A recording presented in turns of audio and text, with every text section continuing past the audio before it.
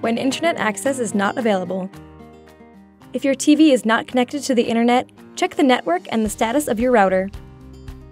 On the remote control, press the menu or home button and move to Settings using the cursor keys.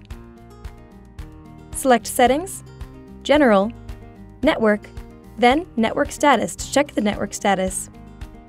If the network is not connected, a network reset may be required.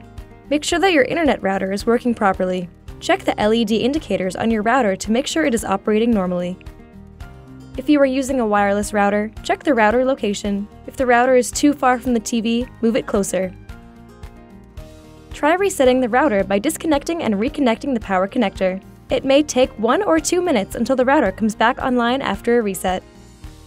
If the same problem continues, select Settings, General, Network, Network Status, then IP Settings to change to a different DNS server. If a test occurs, cancel it and select IP Settings. Select DNS Settings, then enter manually. Select DNS Server, enter 8888, then select OK.